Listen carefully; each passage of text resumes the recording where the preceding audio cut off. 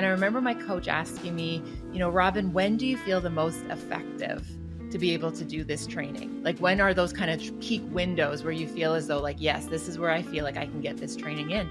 And I remember just almost taking that question, Mike, and generalizing it out broadly to think, okay, when am I the most effective at my job? When am I the most effective as a parent, as a partner, as a daughter? And some of the kind of patterns that I learned through that kind of reflection was, as long as I found some type of an activity that I could essentially like really get that hyper focus, I found afterwards, I felt really kind of like I had capacity to manage my days better. So what that kind of translated into is realizing like I really needed to have a solid morning routine. Like if I could have a really solid morning routine and I could be consistent, I got the guesswork out of, do I feel like doing it this morning? Which